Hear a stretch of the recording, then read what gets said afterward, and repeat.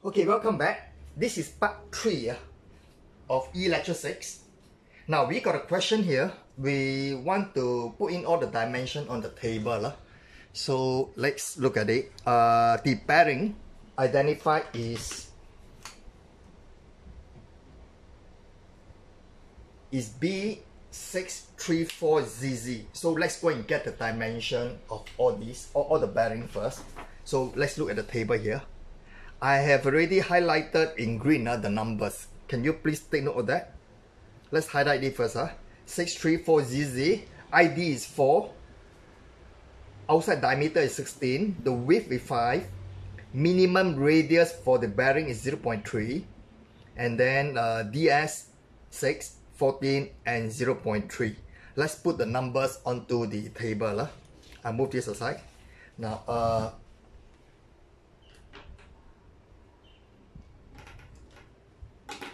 it's mentioned the bearing ID. Bearing ID means bearing E.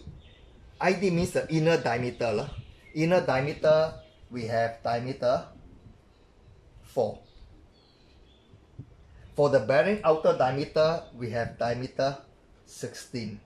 And the bearing width is 5. Let me pull back the list again. That's how I got the number. 4, 16, 5.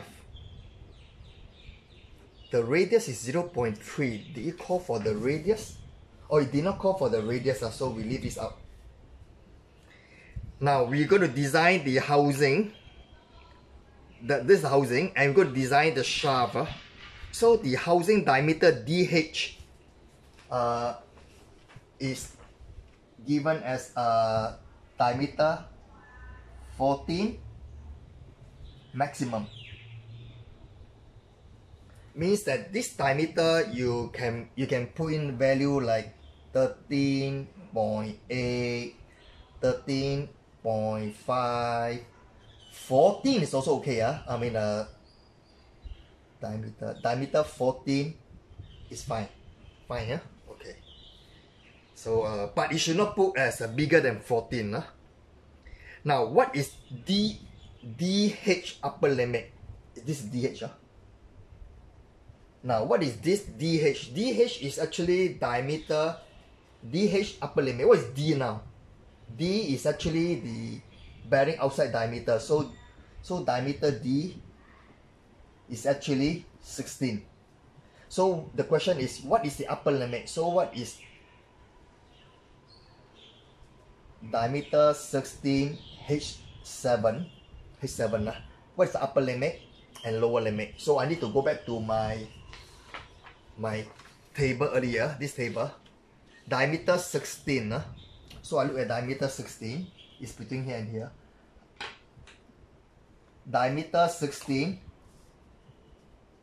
Diameter 16 H7. So I look for H7. Okay, I got these two numbers here. I have plus 18 and plus and 0. 18 and 0. This is what you learn in lecture 2. 18 and 0. So the upper limit here will be 16.018. Lower limit will be 16.0.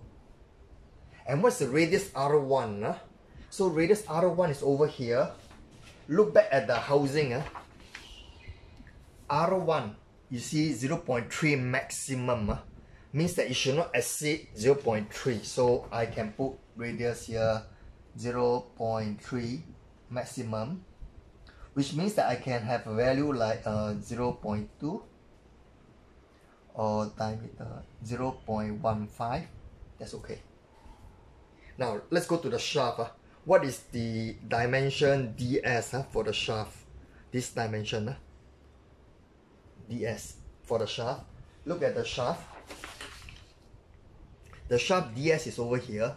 So I have 6 minimum.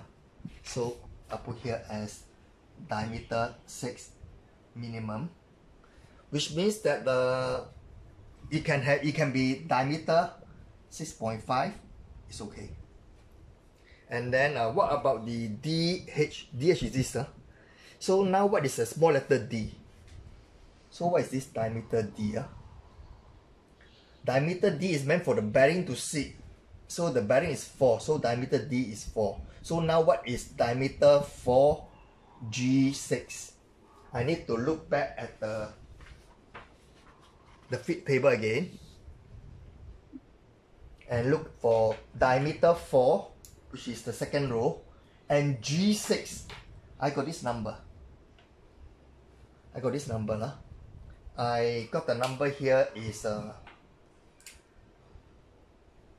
-4 minus 12. So let's put the number here now. So this will be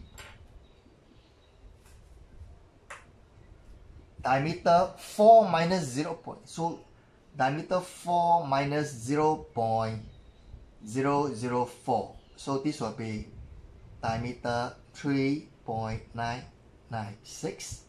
And lower limit is diameter 4 minus 0.012. This will give me diameter 3.9. Wow, 3.988, is it? Yeah, 3.988.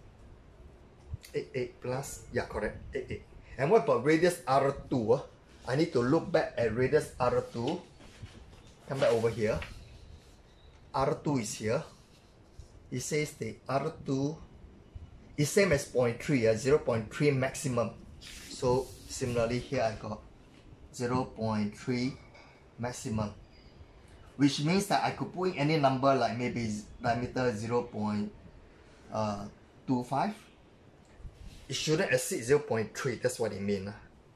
Good, that brings me to the end of this sheet. I'll see you soon on part 4. Thank you.